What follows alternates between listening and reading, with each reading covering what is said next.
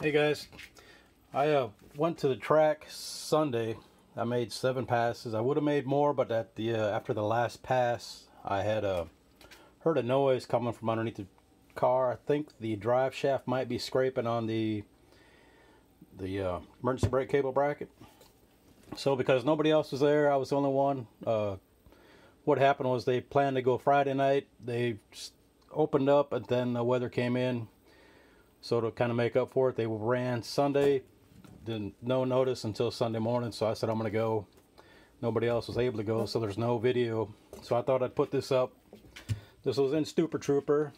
First pass, had 13 pounds of pressure in the slicks, 5,500 launch, and blew the tires off.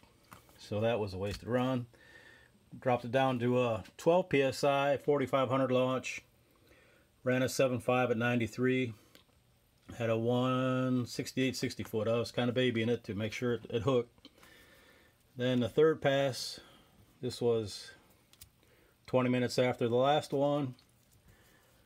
Had a 5,000 launch, 12 psi in the slicks. Ran a 154 60 foot.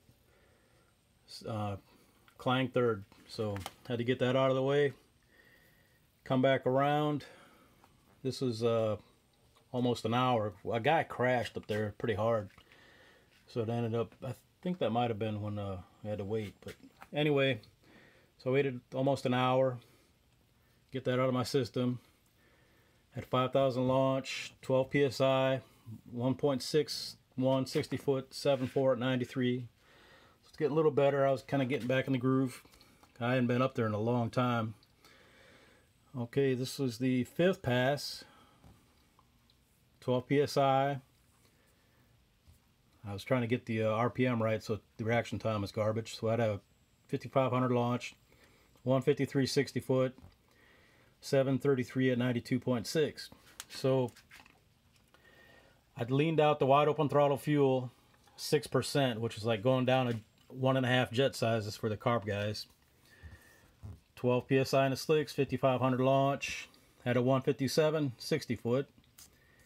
Ran a 733 again, which is good. You know, it's pretty close to what I ran before. And a mile per hour picked up 9/10. So the mile per hour picked up.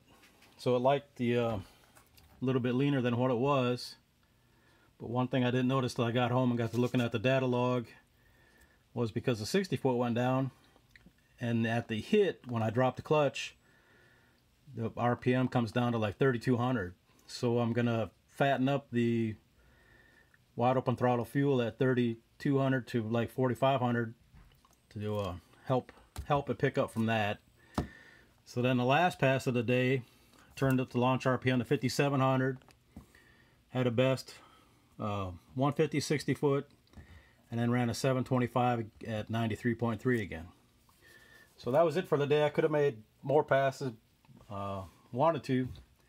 But like I said, the one guy crashed pretty hard. And that took a while to clean that up. And then started hearing that noise. I still haven't been able to check that out.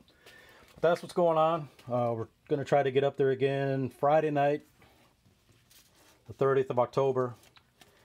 And I think Kevin's coming up, so we should get some video. Hopefully we can make that. And then Saturday morning, we're going over to swap the cam, put the F-cam in McNuggles.